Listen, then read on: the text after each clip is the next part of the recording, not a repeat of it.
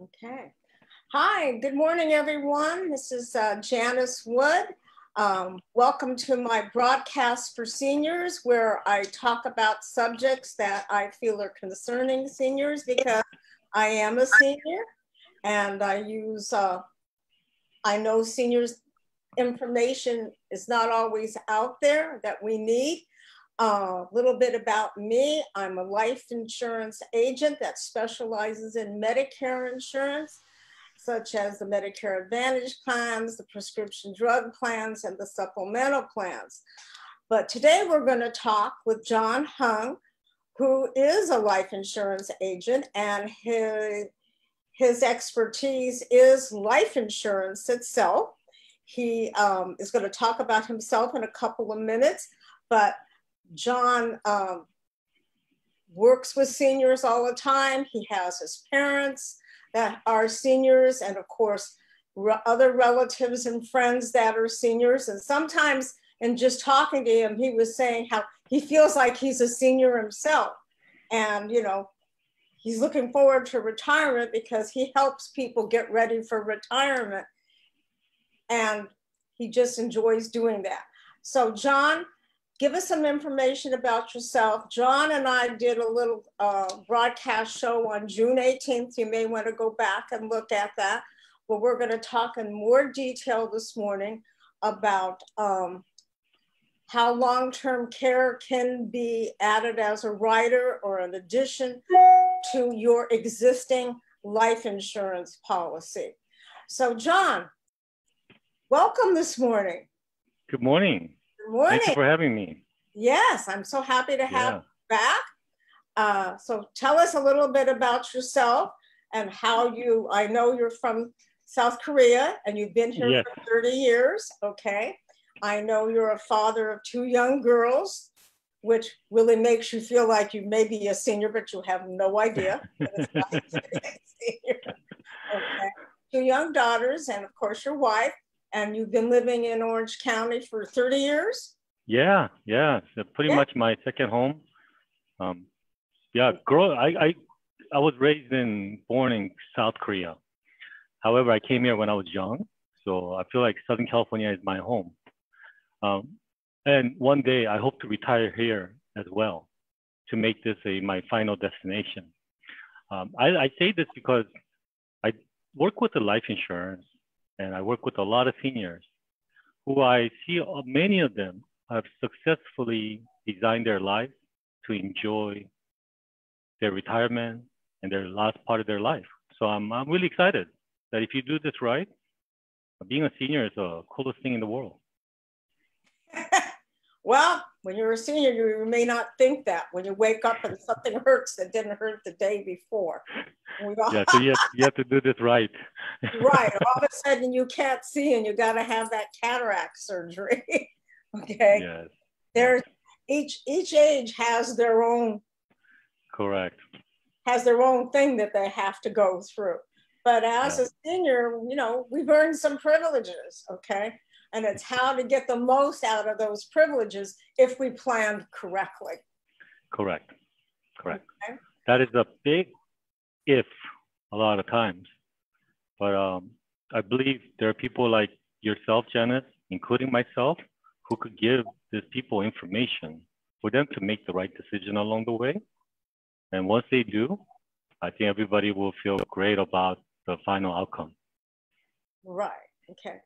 So what if I'm sitting there, I have a life insurance policy. It has, you know, it can have equity in it if I'm talking a whole life insurance policy. So real quick, what is the difference between whole life insurance and term insurance for the people who are watching us? Good. Okay, that is a very good question. That is like the basic 101 of life insurance that we sometimes skip. Now, term life insurance and whole life insurance have many different ways to describe it. But the simplest way, I believe, is when you're purchasing a car, you're either going to lease it or buy the car. Term life insurance is like leasing a car. Eventually, it's not yours anymore. You're going to have to turn it in. But when you buy a car, like a whole life, where you build an equity, is now yours. Sometimes the value goes up tremendously to make a good return on it. Sometimes you die along the way and take care of the beneficiary with the death benefit. And a lot of times you hope to retire with the two, where there's enough equity in there that you could say, in my retirement, spread this into a lifetime payment. So both insurance are basically a life insurance. But however, the basic term is that one builds equity, one does not. Okay, so whole life insurance or universal insurance, it builds equity. Correct. So I started out with, let's say, a $50,000 life insurance policy, and I didn't borrow from it. I didn't do anything with it. I didn't touch it. I left it alone. And now I've had it for 30 years. My children have grown, okay? So the reason I took it out was to protect my family. But Correct. now I'm sitting there with this equity. All of a sudden that $50,000 is worth $100,000, okay? Because it does go up. It does. Oh yeah, maybe more in 30 years. In 30 years, okay. Because I know I have a cousin whose parents took out a whole life insurance policy when she was a baby for a minimal amount of money. And all of a sudden, because it was very minimal, she had $100,000 in equity that she good for her. She cashed it in. So, I mean, people don't realize that insurance will pay you a higher interest rate than, let's say, like the banks right now. You get no interest rate. Yeah. Our insurance, if we're talking about equity, keep on building on that. As a senior, you're right. When you're growing up, when you're raising a baby like myself right now, the needs are different than when you become a senior. When your kids are out of the house making more money than yourself, yeah, now the situation is reversed. Protecting somebody when they could protect me. So yeah, insurance needs to be looked at it carefully, because a lot of times people say, okay, I'm done with this. Just cash me out. I'm going to enhance my retirement. Good. I would think everyone would agree, including the children, would say, please make yourself comfortable. But there are a lot of policies like term life don't have any of that. You know, basically it's designed for you to one day pass away. So I don't think any of them good or bad, or they both have a good and bad. But basically, we need to know what we have. We can't be surprised at the last minute saying, I thought I had a whole life. That is a big thought that you don't want to be making at the last minute. So what we tell the clients is, just like you just asked me right now, ask yourself, what do I have? Is that a lease or is that a purchase? If I purchased it, how can I reuse this along the way? And if I didn't purchase it, how can I make this a permanent? So there are those ideas that we have to think about, because a lot of times this insurance is equity. And if you could build enough of it, yeah, I don't think people want to lose it. And term life, even though it's not building equity, it has chance to become a whole life. And that brings up one subject I want to talk about, which is called a conversion. Term life insurance has a lot of bad rap because people would say, oh, mine expired. I can't renew it because, you know, company don't like me. But that's not really the case a lot of times. There is a clause in the term life insurance that says that by a certain age, in this scenario, most likely is age 70. So if you're a 69-year-old and has a term life that is still active, there's a good chance you can make that into a whole life before the conversion expires. So term life is not really a bad situation. It's just that you are able to save money for the length of the term. So a lot of seniors would say, okay, now job is done. You know, the junior and the little Timmy is already taken care of. So I'm going to just maybe cancel the policy or convert it to whole life and eventually start building equity now. And that's what we see a lot. So for me, as an insurance professional, I feel like term life and whole life are both a very good situation to be in, no matter what. But as a senior, yes, equity is the key for a lot of my clients. I mean, that equity can be used for so many different things. Yes. Yes. So just off the top of my head, if you have grandchildren, you can also, out of that equity, buy your grandchildren separate life insurances. Absolutely. Help Absolutely. for that expensive education that is correct. Okay. Correct. Go ahead. Yeah, I was gonna say that there's another trend amongst a lot of seniors, which is to take care of the grandchildren.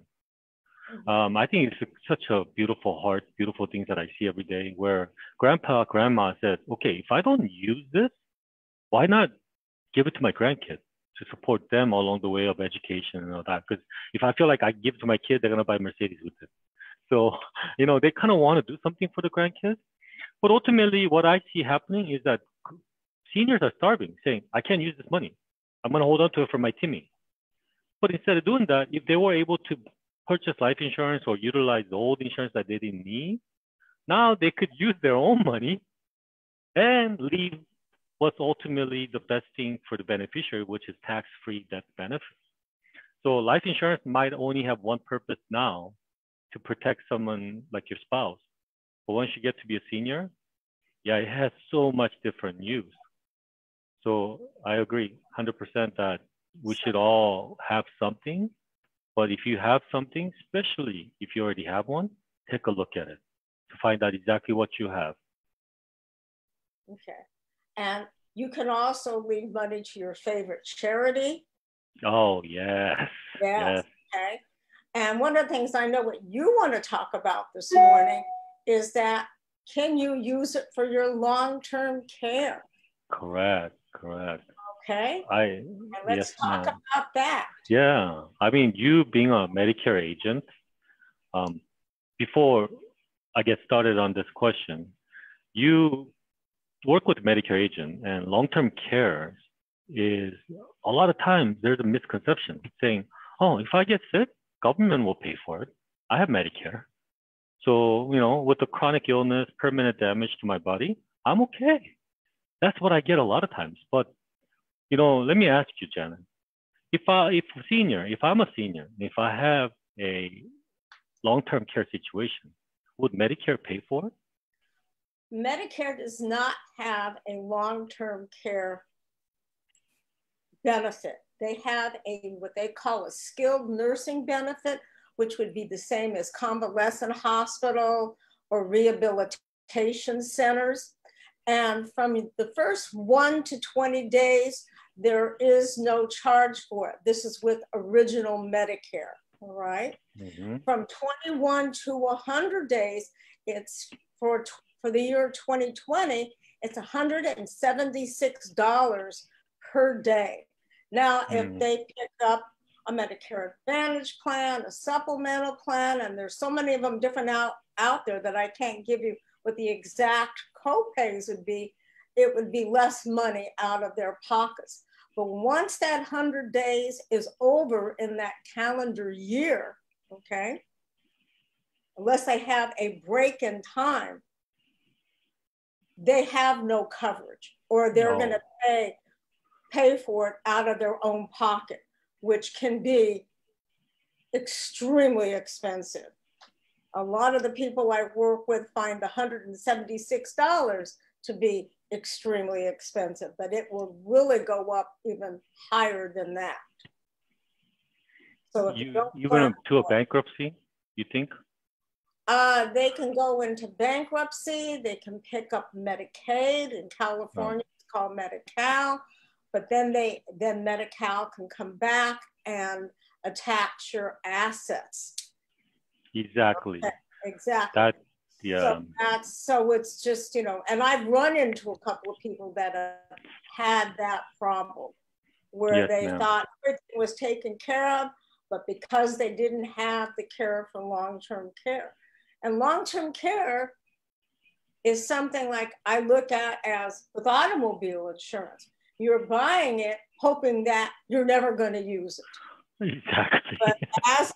But as we get older, I know more and more people who need that long-term care.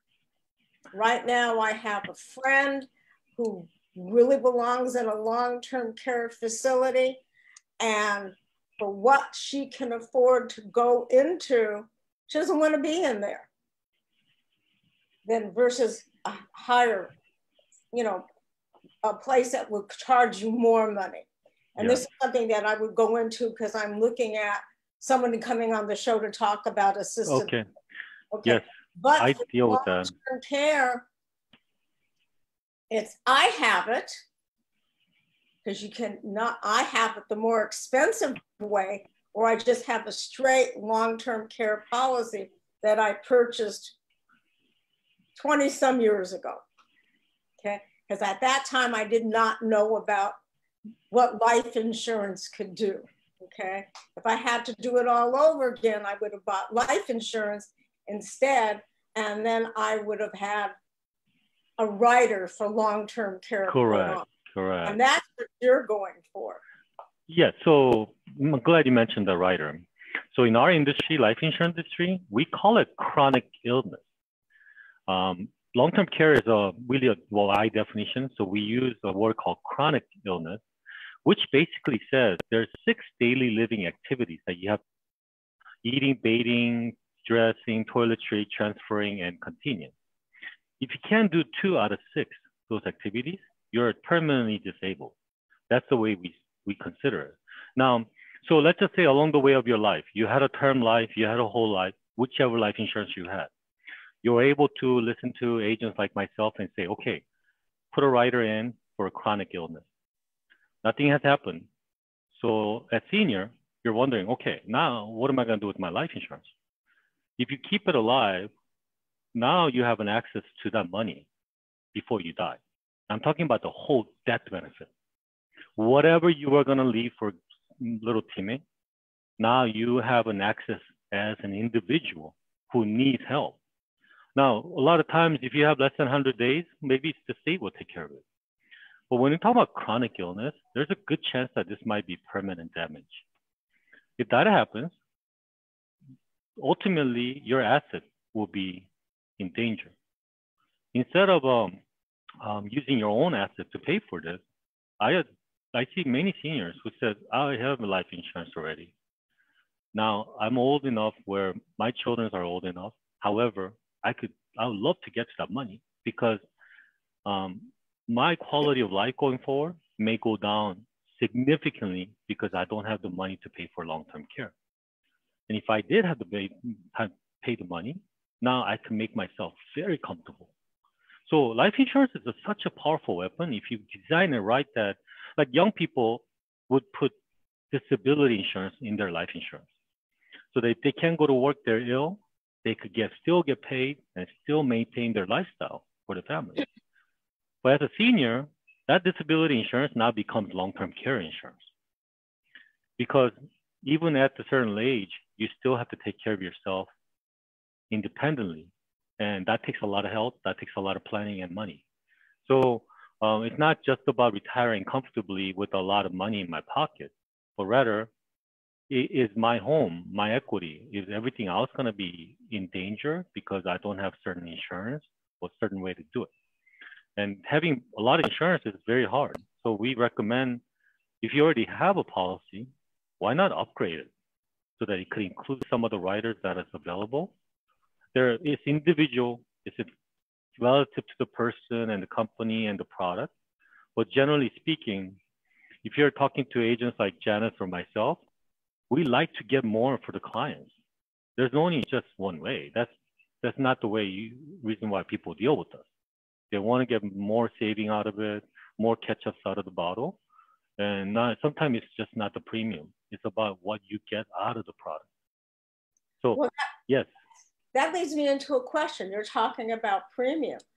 So if I'm already paying, let's say $150 a month for my life insurance, okay? Mm-hmm. And I want to include that extra rider.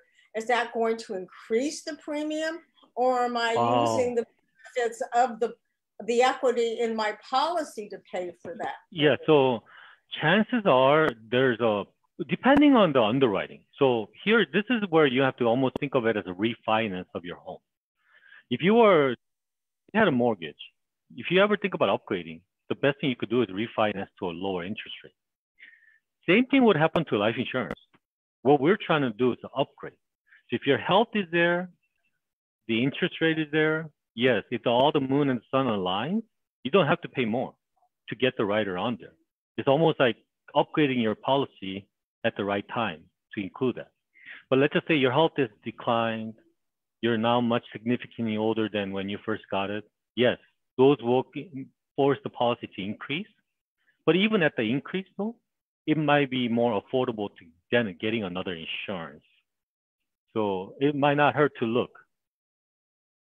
I know it's always said in insurance, you should do it before you need it, because it's harder to get it when you need it. And that's just like that with any form of insurance. Wait till you need it, it's too late. Absolutely. A lot of times in our world, people are getting in trouble because they're misinformed. Like I see a lot of clients who said, "Oh, I have a living trust. No one could take my home away from me." No, living trust, well, it did put a nice fence around your house, but it doesn't prevent anybody from not touching it. Like they would say, okay, if I get sick, well, California's gonna pay for everything, and eventually, yeah, my house and all that will eventually be passed to my kids, and they don't have to pay for it. But I would think that a lot of times what's happening now is that affluent clients who own possession or equity are now forced to pay it back at the end when they pass away. So all this equity that they were holding on to, starving to give to the next generation, are now in jeopardy because state of California is trying to intercept it. Yeah, I mean, and that could be in other states too, because I know sometimes we have people that from other states watching our show. Okay. Oh, yes. So I mean, the rules for probate is different in every state, but I do know that trust, people can bill your trust for anything that's outstanding. Yeah, I mean, see, a lot of times, the estate that people are leaving behind needs to be transferred right away to the beneficiary. There's no time for waiting. Oh, I don't need the money. None of that. We need to bury people. We need to have the services. We need the money to come out. But a lot of times, if there's a creditor, it complicates so many things. There's a lien. There's a process, legal process. So eventually, it takes years just to get to the money. Okay. So, well, that's a good question, because that's the trust, and I know that's not your expertise. Okay, a will and a trust. But if you have an insurance policy, and usually those are outside of the will and the trust. Correct, okay? Correct. So if you have that, your beneficiaries are inheriting money, creditors can't go towards them to collect off of your debt. Yeah, life insurance benefit is untouchable. It will go straight to the beneficiary, any line, any creditor. Now, after they get the money, it's a different story. Anybody could be sued, perhaps, for any reason. But to give an asset such as your home versus giving life insurance is two different processes. And accepting those possessions is two different processes too, including taxes and the fees and all that. Just real quick, on the long-term care, especially under the conditions that we're living under now with the COVID-19, we see the assisted living places having so many deaths coming out of them with the seniors. Yes. Being that you're using it as critical care, okay? Can it be used for somebody to come into your home and help you? Yeah, so I'm glad you asked me.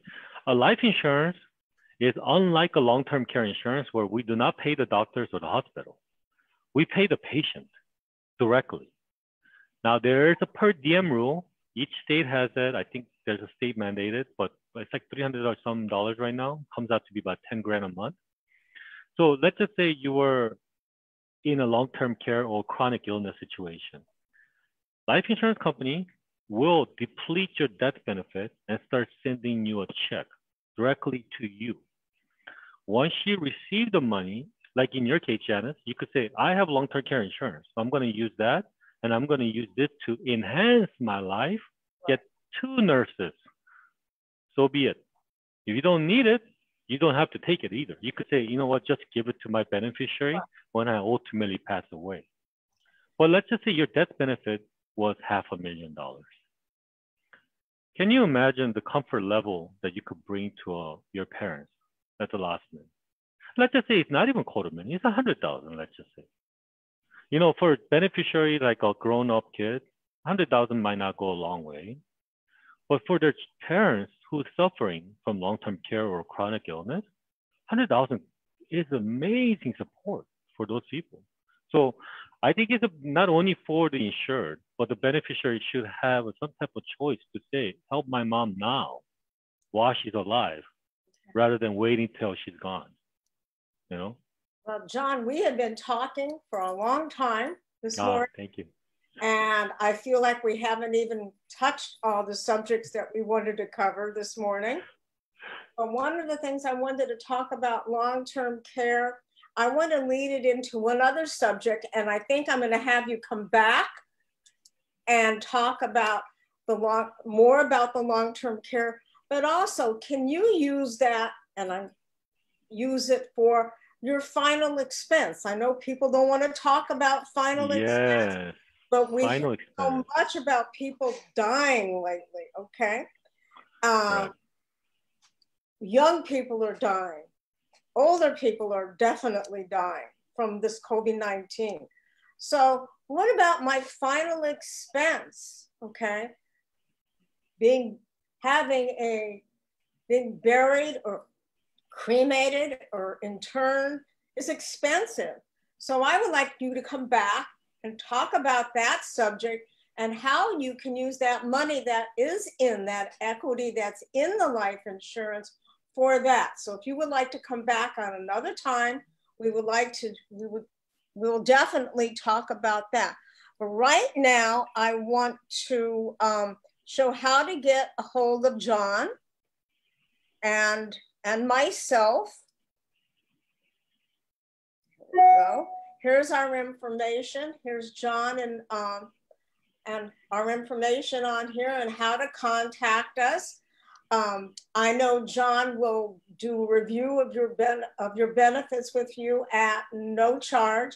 He really is interested in making sure that you get the type of insurance that's best for you and you're getting the most out of that insurance. So here is John's information and of course my information if you're interested in anything. And you see here is my my website for Medicare insurance. So thank you, John. Thank you. So happy to have you here this morning. I really it's always enjoyable. And I think we had a great conversation this morning. And I know we could go on for another hour without a problem. So yeah, it was a very fun time. It flew by quick. Yes, it was great. Real quick. And have a great day. I will talk with you really soon. And looking forward to having you back on where we can continue our conversation. Thank you, everyone who's looked at this. Have a great time. Stay safe and healthy. Thank you. Thank you.